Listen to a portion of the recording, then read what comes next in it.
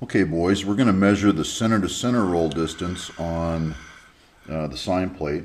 I've got it clamped up to a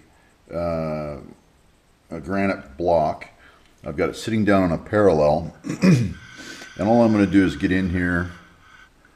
I've kind of got the camera tilted so you can see what I'm doing. It's kind of tricky to get in here. I'm just getting on top of this roll right here. And we're going to call that a good 0. And get in here and check the roll. We can check it in a couple places. Good 0. And get in here a little deeper. And again with a good 0. Okay, so we know our plate's sitting parallel to the granite. On the parallel, we trust that, and the roll's parallel with the granite. And now what I'm going to bring in, and this took some trial and error. This is just a gauge block stack that I made just so we can get a baseline. So there I'm at 0. Okay, on that gauge block stack. And then we take it over comparatively and check here. Now this is supposed to be 5 inches center to center distance. So all I'm going to do is take this gauge block stack, and I'm going to take a 3 and a 2. There's already, you see they're already rung together, which equals 5. I'm going to clean the bottom, put it down on the plate, and then I'm going to clean the top. And I'm going to add, get this rung together without all this tipping over. So basically whatever my stack was, I just added 5 inches to it. So now I'm going to come to the top and get on this, and then whatever our distance between here and the top roll is going to tell the tail whether we're 5 inches or 5 inches and a half a thou, or see what the error is. So let's get up and get zeroed up on this guy here. Hoping that's not too close to the camera for you.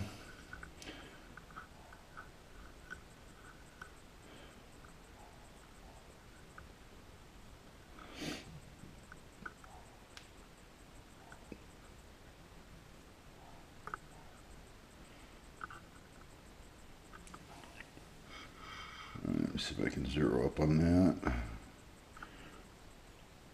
Wow, this camera, that GoPro's really in my way right now. You guys got a way better view of it than I do.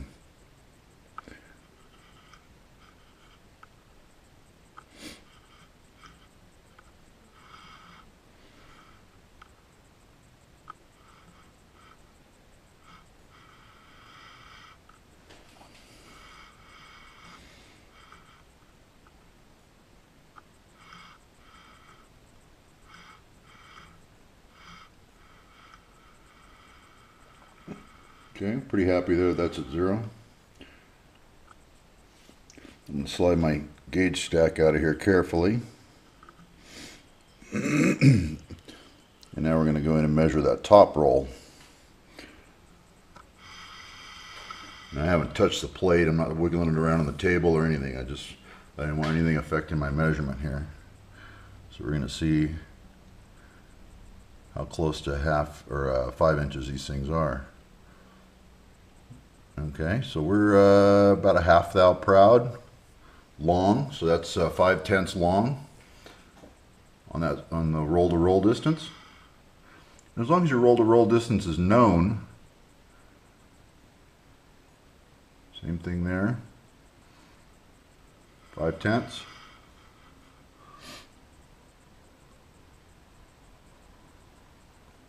Same thing there, 5/10.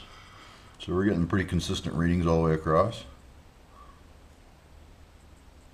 Same thing there, 5/10.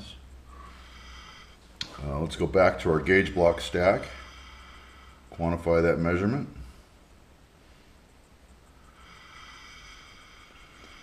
And our gauge is back over here.